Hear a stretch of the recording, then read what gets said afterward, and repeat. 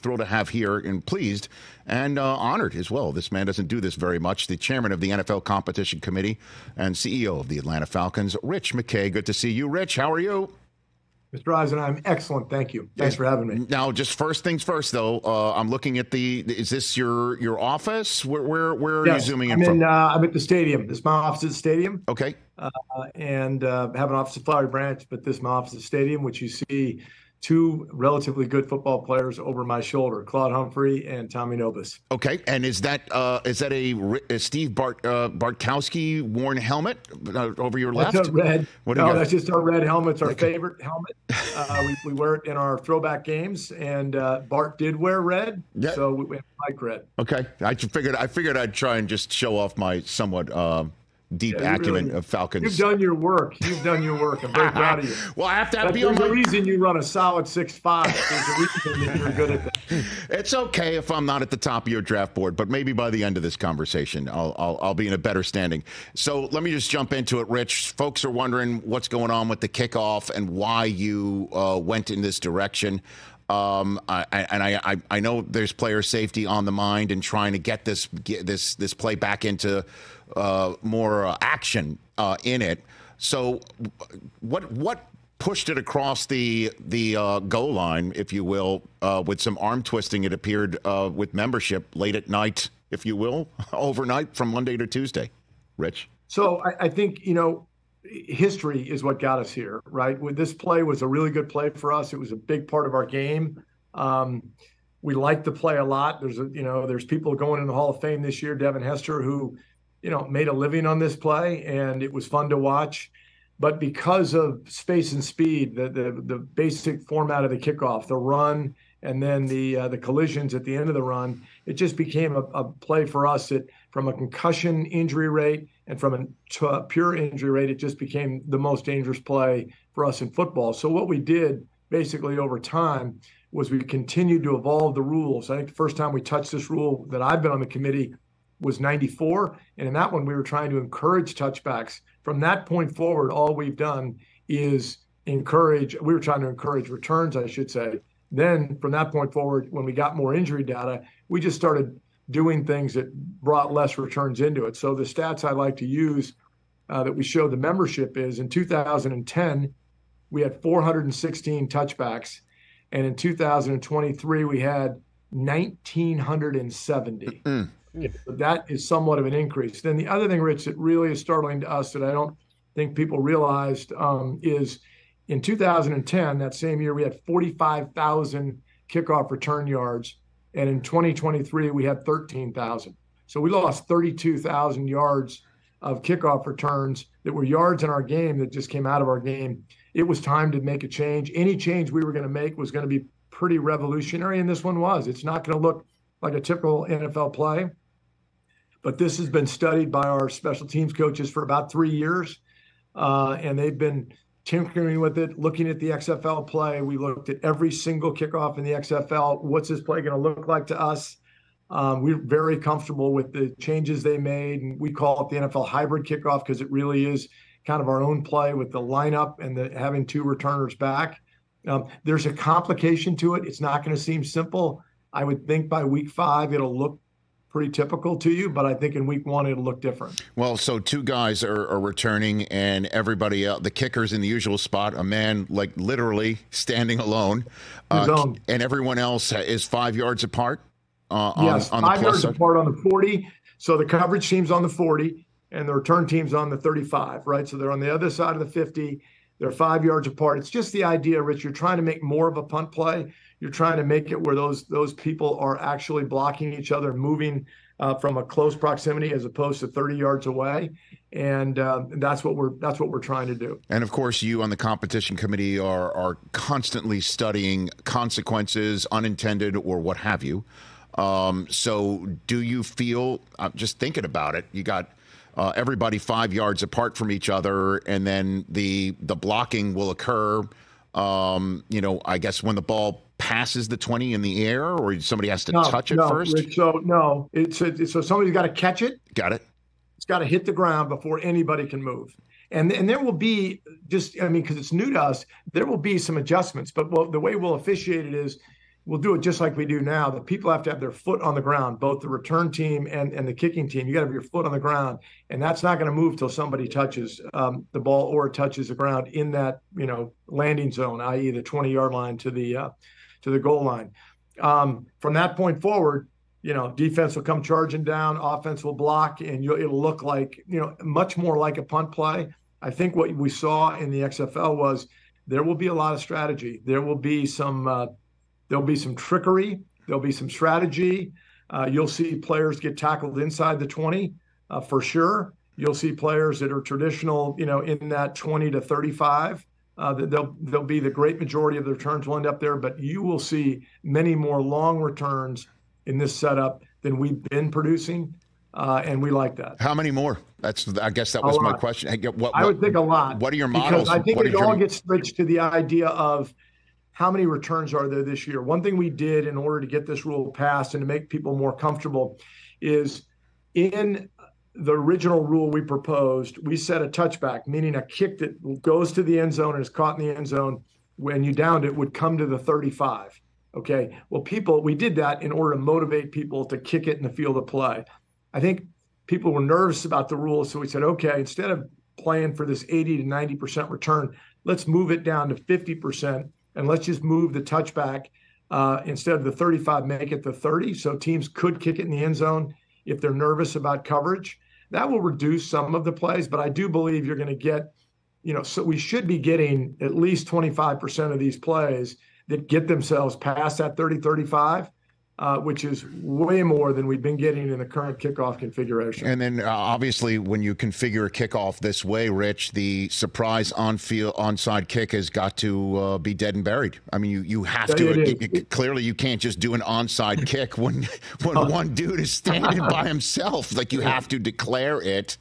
Yes. And in the same way that you mentioned Evan Hester at the start of this conversation, in the same way that his return for a touchdown to start a Super Bowl is one of the biggest memories you can have in a Super Bowl.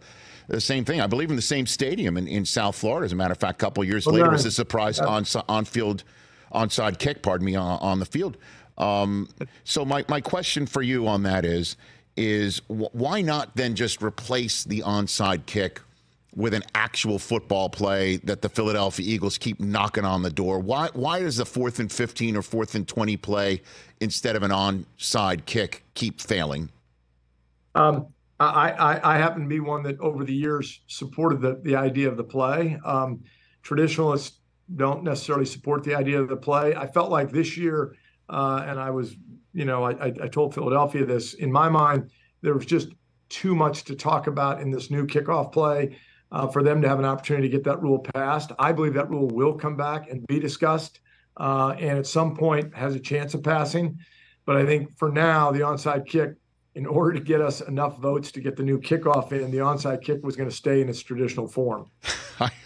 By the way, I love it, Rich, and I'm not saying this in any way, shape, or form to be disrespectful, that there are captains of industry in that room, right? Captain, and it's just too much for walking and chewing gum at the same time. But you know, that's just the way it works. But it's just, Rich, the one thing I love about the balance we have in our league and in that room, yes, is there's people that have just so much respect and so much for the history of the game, and then there are people that are the progressives that say, well, let's change.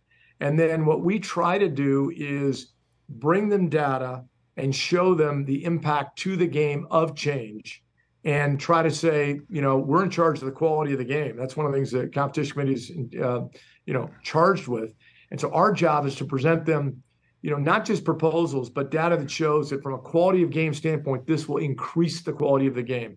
At some point, there will be that discussion with respect to the onside kick. And in terms the only thing I say, Rich, on the onside kick, yes, is having lost a game by one, we don't want to make it too easy because the team that's ahead has earned the right to have a chance to win that game. So the historical number has been 13%, and we're good with 13%. The fact that it's crept down to 5%, that's not a good number. We're not looking for it to go to 25%. Mm-hmm. The game's been played to that point, if you know what I mean. So that's where you're trying to find that balance. Rich McKay here on the Rich Eisen Show. The hip drop, tackle, or swivel hip drop tackle. Boy, have we seen defenders who have Twitter accounts and microphones on TV shows and radio shows really push back on this, Rich. What is the rule change? How in the world can it be officiated properly in your mind? Not anytime we make a change like this, there's going to be pushback because there are people that say you've taken away a way for me to tackle, right? So the tackler is at the ultimate disadvantage. The runner is able to make moves and go where they want. The tackler does not have that advantage. They've got to react to that and then get the person down on the ground. So there's no question we made it harder on the tackler. The reason we did, and the reason we have in the past when we've had different rules, whether it's the defenseless player rule about the player in the air, you can't hit him, in the head or neck area. Why did we put that in? Because we just said that player is defenseless. And you got to hit him some other way than hit him that way because that player can do nothing to defend himself. In this one, what we're really saying, Rich, is in that moment of time, what you have is you have a player that's got grasp of a runner, got his hands around him and circled him, has gotten himself unweighted, meaning up in the air, and then has come down and landed on their knee or leg. And in that case, we really believe that person at that point in time, that runner becomes defenseless. They can't get their leg out. And then when you look at the data, it comes to that tackle in that only when those three elements are there creates about a 25 times injury rate than any other tackle. And so in our mind, at that point, the data is just too overwhelming. I absolutely understand the defensive player's objection that you've taken away something from my ability to tackle. And this is not the first time we've done it. But it's not too dissimilar to when we did the chop block protection for the defensive players. The defensive players themselves said, hey, we don't really want this. We can play this block. Even though we're on a block and somebody's hitting our legs, we can play it. We said, we appreciate you saying that, but the data says there are too many injuries here and we got to change it. And we did. So I just think when the data speaks to you and you've got video that backs it up, you make a rule change. And what I do think to your question is very hard to call on the field. Just like use of the helmet's hard to call on the field, other penalties that we put in the game. But if you don't put a penalty on the books, then it becomes very hard to get the technique out of the game. When you do, through fines, through education, through even a call on the field, you can get it out of the game. That's why we did horse collar. That's why we did use of helmet, and that's why we're doing this one. Do you think that there'll be more fines than calls on the field? No question. Okay. No, and I don't want to say fines that, boy, we're trying to take people's money. It will be much more warnings, much more education. Yes, you can get fined, but the object is just to make sure that people are thinking about it and that there's a rule on the books. Because you know what else happens, Rich, when there's a rule on the books? Our coaches practice it in training camp. They show them, hey, this is what you can't do, and that is all beneficial in our mind to the game. NFL Competition Committee Chairman Rich McKay here on the Rich Eisen Show. And, the concern about making this swivel hip drop tackle illegal is you're adding another speed type decision in a faster game every single year to the refs on the field to make in the name of player safety. And instead, we might just see a flag being thrown on a play that to fans, it just looks like they're being flagged for playing football. And in that spirit, I imagine, is the reason why you're expanding the use of replay assist, which is the instant replay system that fans don't really see. I mean, I know they don't see instant replay at all, but it's somewhat outside of somebody's throwing a challenge flag, referee goes to look at a tablet and makes a decision during a commercial break. So why did you by the way, I love that you did this, but how do you think it's going to work adding which plays or which calls to this system, Rich? Yeah. So it's okay. So you opened up an area that is not uncomplicated. A replay assist is a system that we put in where there's a replay assistant with every crew, and that replay assistant is sitting up in the booth and has all the video in front of them and is charged with helping the referee during the course of the game. It could be the ball spotting. It could be feet in or out. It could be anything that dealt with objective information they could quickly help the referee on. As time has gone on, we've added to replay assist where they could help the referee. In officiating, what we've said is when there's a flag on the field, there are certain calls that if there are objective things that replay assistant could say into the ear of the referee, then we should try to use them. This year, one of the things we added was intentional grounding. One of the hardest calls we have.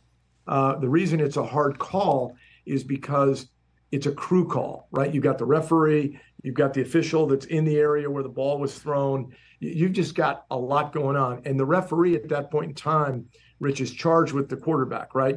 His number one charge is a protection of the quarterback. Is the quarterback getting sacked? Is the quarterback, is the weight landing on the quarterback? All those things are in what he's doing. So what we liked was we said, why don't we allow replay assist to help say to him, hey, quarterback is in or out of the pocket? Because when you talk to referees, they have a feel for whether the quarterback's in or out of the pocket, but they haven't necessarily been looking at it the whole time when that play is on. So we want to use that. The next thing we wanted to say is there are plenty of plays, and last year we had a number of them we looked at where there was no pass rush. There's nobody coming at the quarterback. The player was 4 or 5 yards away, and the quarterback just threw the ball away. We've allowed that forever, but yet there was intentional grounding thrown. We said, no, we don't want that called because the rule says you have to be, in imminent danger of being sacked. So we put that in as an objective thing. If the player's more than 2 yards away, tell the referee there was no intentional grounding, pick up the flag. So what we're trying to do with replay assist is truly, take our time as we go into this. We don't want the person in the box throwing a flag, right? The game has to be officiated in our mind on the field. We do want, when there's a flag, if there's objective elements and there are penalties where we think they could help, we do want the assistant to be able to help. So that's what we're doing. This kind of came out of the concept that John Harbaugh, Coach Harbaugh, and Andy Reid brought a number of years ago about the sky judge and the idea that we should have somebody up there that could, help with officiating.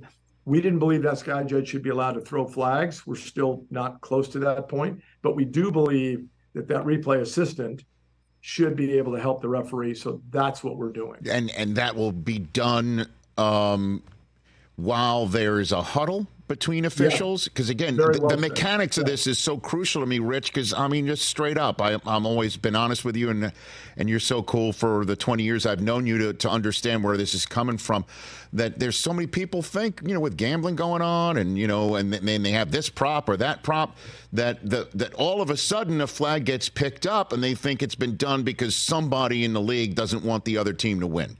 You know what I mean? And so that's why knowing the mechanics is so crucial of this. It is. And I think one thing we're going to do this year, and we talked about it at the committee, and I like where we came out on it, is we used to say when the referee would come and face you and he'd say, after discussion, it was determined there was no intentional grounding. You're going to change this year. When the replay assistant actually does say something or impact the referee is going to say, after consultation with the replay assistant, the flag is picked up. We're going to try to make it clear to you at home and you in the stadium what's going on, because to your point, it's one thing for the people at home and begin to think things, but people in the stadium don't know either. And so our idea was, let's be very clear and very transparent on what is impacting the call and why, and that's what we'll do. And then in terms of roughing the passer, we'll know if somebody was maybe hit in a legal area. Will there be sort of, because sometimes you'll see like a grazing of the helmet. Is there going to be a degree of whether that was no degree? No degrees. Well said. No degree, because what we said in that one was, because again, we're really trying to go slow here on replay assist. What we said is, in the area of roughing the passer, we probably looked at, I'm going to say we looked at 8 fouls that were called, where the call was that there was a blow to the head or neck area, and the defense player did not touch the quarterback in the head or neck area.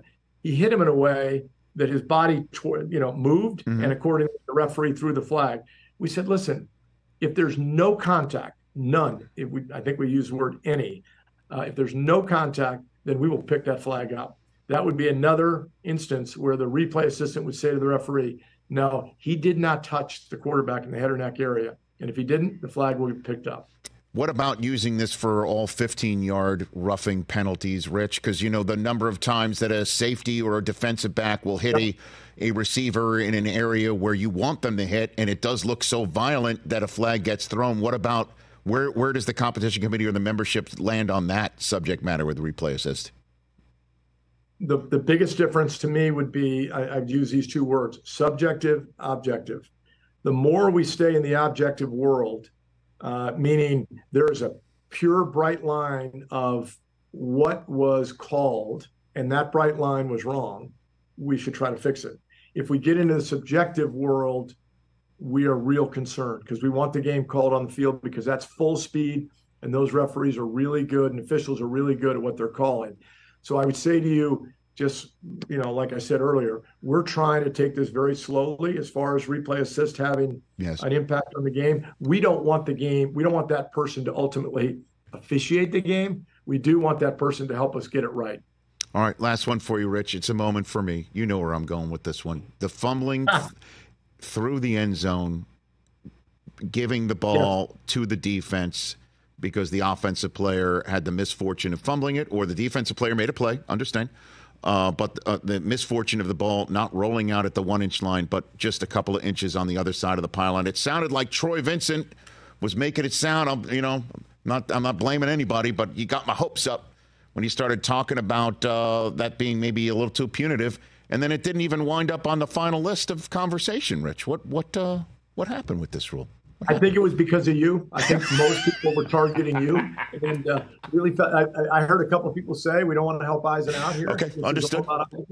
That's understood. They said if he gets in the 5s, if he breaks 6 in the 40s, then we'll begin to talk about it. But I would tell you in the conversation, there's always a number of things that come up right every year, and they're talked about. This is one that's been talked about a long time. And I literally would quote one of the great coaches of all time, Coach Shula, on this play. That's how long we've been talking about this when I was on the committee with him.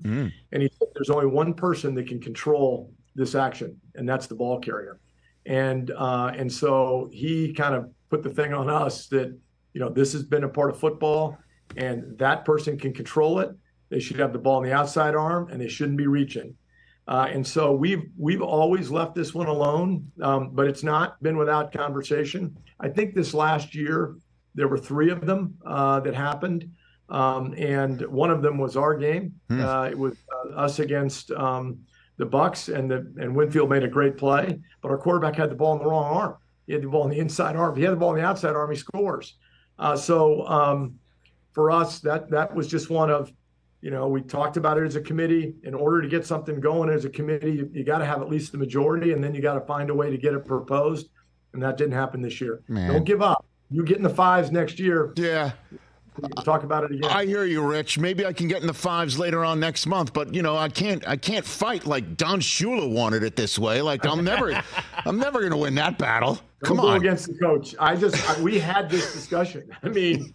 And the other one was the idea in those days, as you remember, most of the old school coaches were, don't you ever reach the ball, ever, at any time. Today, the way it's caught is only reach it on 4th down, you know, only reach it when you're, and still we, you know, as you know, we still have players that do it and put the ball at risk. And I'm not saying that's always the case. Sometimes the defender makes an incredible play, but this has just been one that it hasn't ever had enough momentum to get itself, you know, proposed as a rule, or certainly to get to 24 votes, which, as you know, is not a low bar. No, it's not. It's quite a bit. Hey, Rich, thanks for the time. Great to chat with you as always. Best of luck in the draft season and beyond. And I hope to chat again real soon because obviously this is a nonstop conversation. Thank you. Appreciate it. Talk to you. You bet. That's the chairman of the NFL competition committee, Rich McKay, here on the Rich Eisen Show. Catch the Rich Eisen Show every single day on the Roku channel, 12 to 3 Eastern, for free.